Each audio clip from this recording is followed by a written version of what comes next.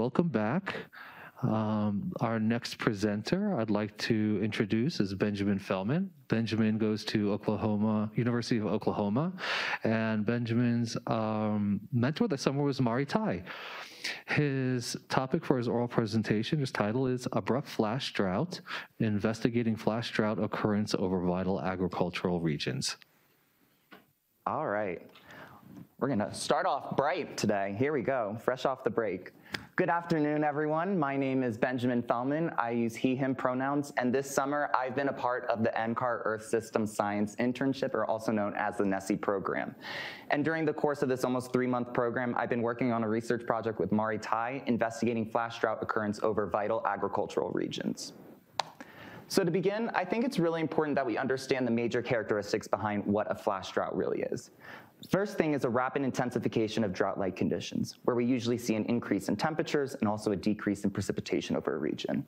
The second is a rapid loss of evaporative water availability, typically in the ground and soil. So we're seeing the ground dry up as a result of these conditions that are occurring atmospherically.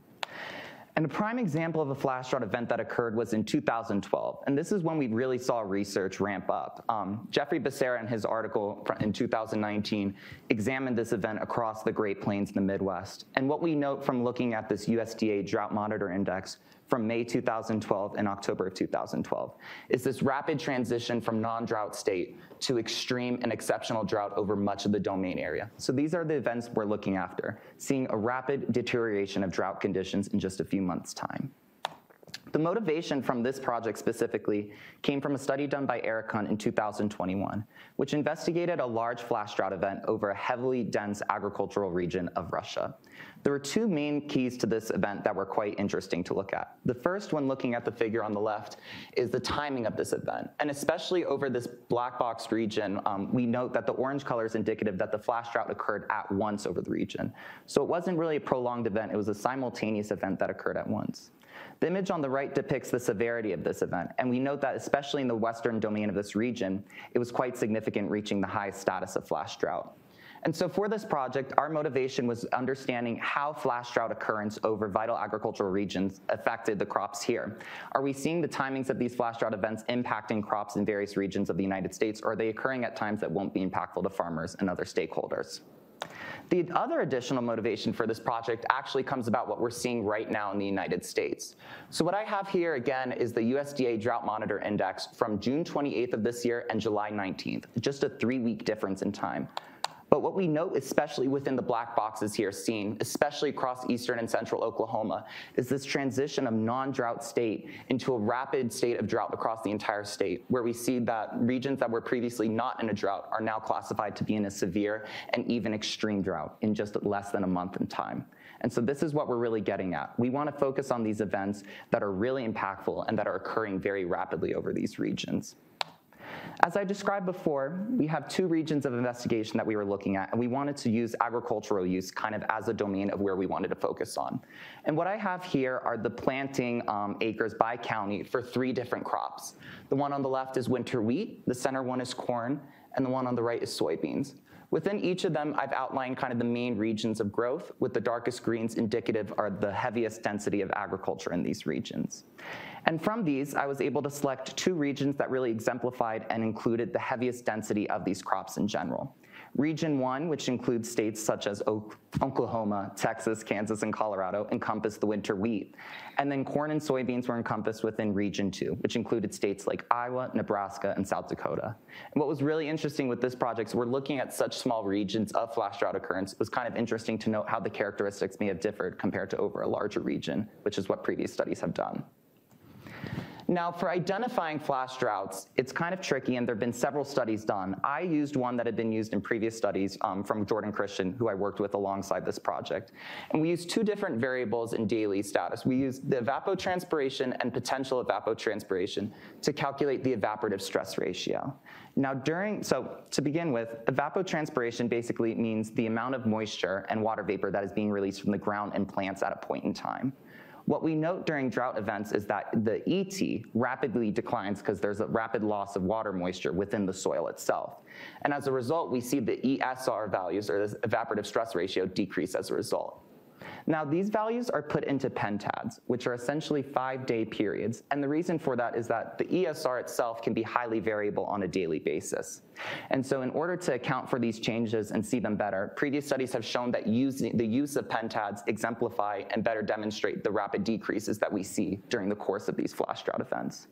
We then standardize the ESR values to create CSAR, which is just the standardized evaporative stress ratio. And that allows us to put in perspective as well of how much these changes are occurring based on the standard deviations. What I've included here is kind of a time series representing what we're looking at exactly. So for the course of this study, we looked at a 40-year period from 1981 to 2020 of flash drought occurrence. The red box outlines March through October, which is the time period that we were looking at specifically for the study. And then the black box region indicates what we would see during a flash drought event, this one during the 2012 event that I actually showed in the previous slides. And we note that we see an extremely large rapid decrease in the CSAR values over a very short period of time. And that's really the characteristic event that we're looking at for this type of flash drought. Now, for the purpose of this presentation, I'm only going to be able to go through the analysis of region with the winter wheat in the southern Great Plains, but I performed the same analysis as well in region 2 as well. For time purposes, I'm just going to focus on this one. What we note as well during this event here, from 1981 to 2020, in the upper right panel, we see that there was a peak in flash drought coverage between the months of April and June. However, when looking at the bottom plot, especially with the blue colors represented of the last 20 years, we note that we see 2 peaks in coverage during the months of April and October. Now, these months in particular are extremely important, and I have put up here the growing season calendar of each of the 3 crops that we are investigating. But looking specifically at the red outline box with winter wheat, we see that October lines in sight with the planting season of winter wheat, and April lines just before the actual harvest of the crop when it's in its peak growing stage. So what we note is that the flash drought occurrence, at least during the past 20 years, is occurring at very impactful times during the growing season. And so this is going to be really important information that we can hopefully relay off to farmers and other stakeholders who can use it to adapt their management strategies and hopefully alleviate any effects from these events.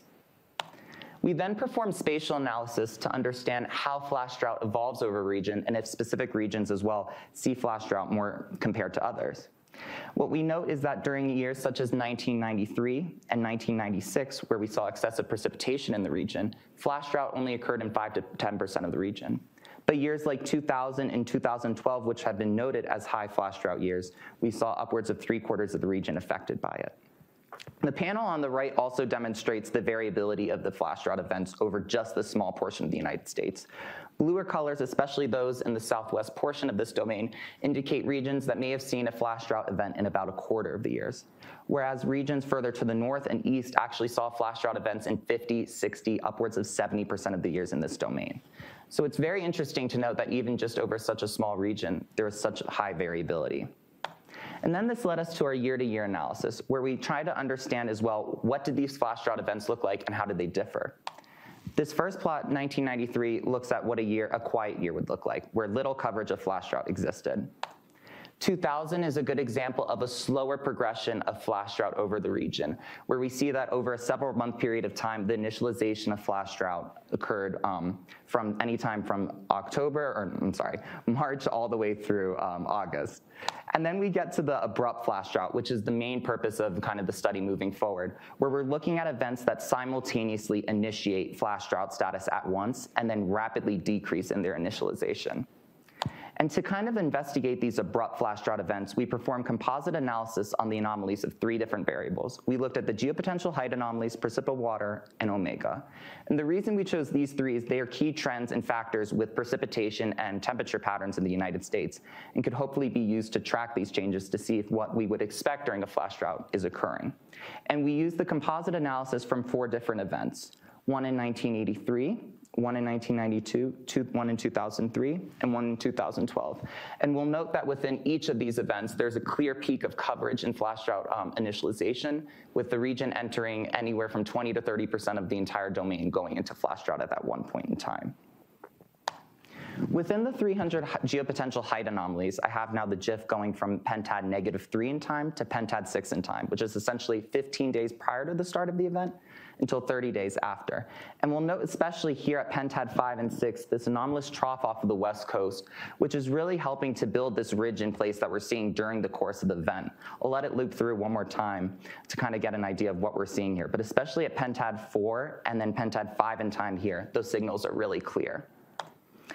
Precipitable water anomalies are also showing some really interesting signs. The brown color is indicative of the negative anomalies, so less water vapor present in the atmosphere, show that especially at Pentads 2, 3, 4, 5 in time here, the United States is seeing anomalously less water vapor present in the atmosphere, likely drying out the atmosphere and keeping the conditions likely for a drought to occur. The omega anomalies, which is indicative of vertical velocity in the atmosphere. The positive anomalies are indicative of subsidence or descending motion in the region, which we're seeing across much of the southern Great Plains and Mexico in general throughout the course of the event.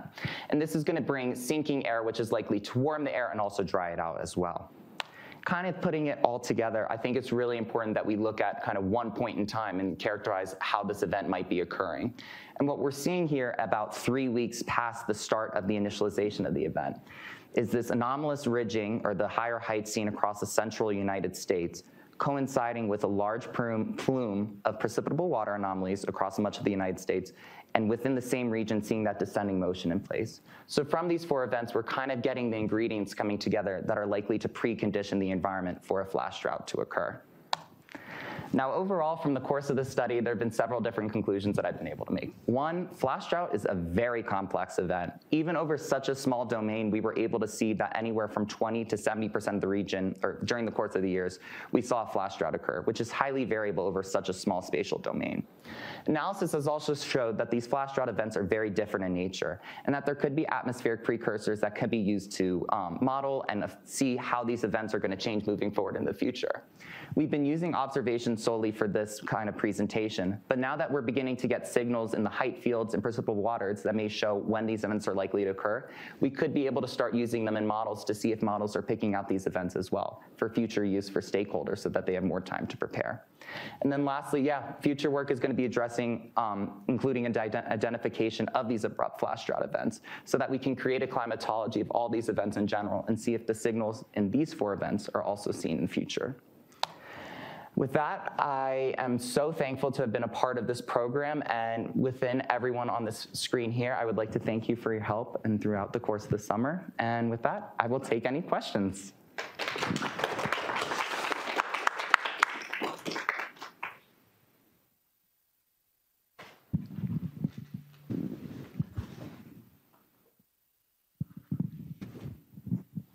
Great job, Ben. Amazing presentation.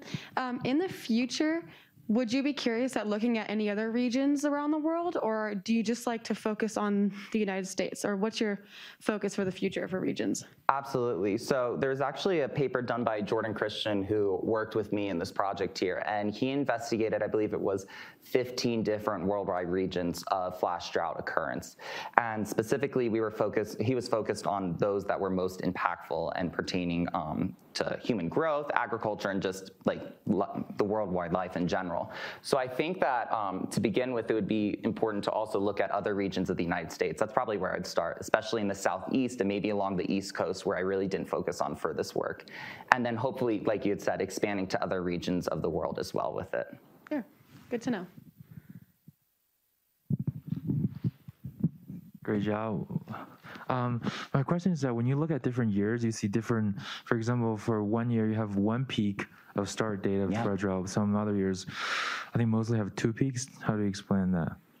Sure. So that's kind of what we're beginning to get at right now is this is the base. There hasn't really been a defined methodology for different types of flash drought events. In fact, I think to date there might be 100 papers on flash drought in general in total.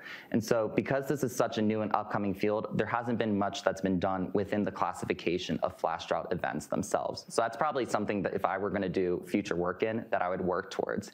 Because we see during years such as, if I go back in time, 2000, 2000, one of the biggest flash drought years recorded, where several studies have been done with, we know as well, like you had said, that it didn't occur over the course of like one pentat in time. We're thinking that these events may not be as atmospherically driven, and that more so the conditions that occur in one area could be affected over to the other. And that's why we're seeing the slower progression spatially of the flash drought in a region. I have another question. Are you relating so you showed the start date, but do you also consider sort of the periods, the intensity, how long did it last, for example? Yeah. So the other key thing, and I think this is a little bit easier to see with the time series of the ESR values, is that the actual flash drought event itself cuts off once we see the CSAR values stop rapidly declining. So there is a certain kind of limit to what length a flash drought can be. There are times as well that, for example, if the CSAR value is to remain constant, that the state of the ground would be in a drought, for example. We would say that that event has now transitioned from a flash drought to an actual long-term drought, so to say. So the flash drought itself lasts anywhere from, I believe, 1 to 2 months usually in duration, but then can be prolonged into long-term drought afterwards. Great, thank you. So I have a question about the atmospheric conditions that lead to some of these flash droughts. Like you mentioned that there is this anomalous ridging with the subsidence. So how much warning do you have that that structure is going to occur, which might lead to a flash drought? Like, could you predict something like this happening a couple of days in advance, a month in advance? That's kind of crazy, but. Yeah, I think actually going back to the event that's currently occurring now, within Oklahoma itself, if you've been watching the weather, this area, especially the portions that are western, central, and eastern Oklahoma, they were forecasting a 7 to 10 day period of temperatures of 105 to 110 degrees with little to no precipitation. So at that point in time, there was some sort of thought process that, hey, this could be the start of some form of event occurring now. There wasn't the formal, so to say, this is a flash drought and it's gonna occur and this is why, but there was more so the response of, we're thinking conditions are here where we're gonna see anomalously high temperatures, less chance of precipitation, and there's also the fact too that in this region of the country as well, we haven't seen precipitation of more than a quarter inch in almost 2 months. I just learned that this past weekend from my friends who visited. So I think with all those conditions coming together, there was more kind of knowledge and awareness that this type of event may occur, and that hopefully in the future there's more preparedness for it too. Thank you. Real quick, so you were saying that there could be like a precursor, like if there isn't a lot of precipitation for a little while, that would cause this flash drought. But it wouldn't already be a drought condition, it would just become a drought, like a drought condition after this flash drought. One of the things that I failed to mention within the presentation, you bring a good point up, is that for a flash drought to occur, there's a set methodology that was used.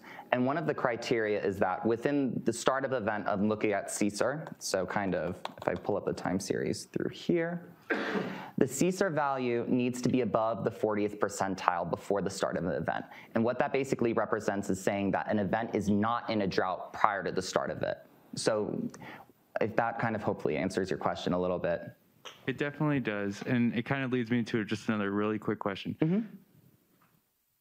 Now, could droughts be like exacerbated just like a flash drought? So like if it was already a drought condition and then it just like got ultimately severe really quick, is that like an area of study right now? Can you repeat that one more time? I'm sorry. So say there was already a drought condition, but you were seeing values like this CSAR declining just super rapidly. So the drought is intensifying. Is there any research already on that?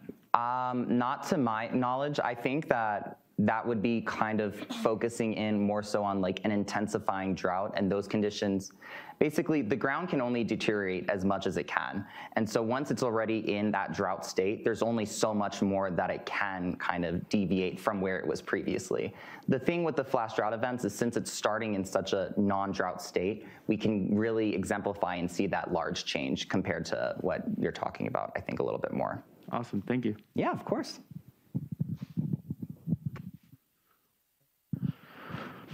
Just a comment, an observation. I found it interesting that your events were about every 10 years. Yeah, you know, when I was talking to Mari about that, we found it really interesting too. And we had just picked these four based on the characteristics that they encompass 20 to 30% of the region at a point in time, because they really exemplified what we were looking at in terms of an abrupt flash drought that spatially covers a large area. Gotcha. Thanks, Ben. Thank you.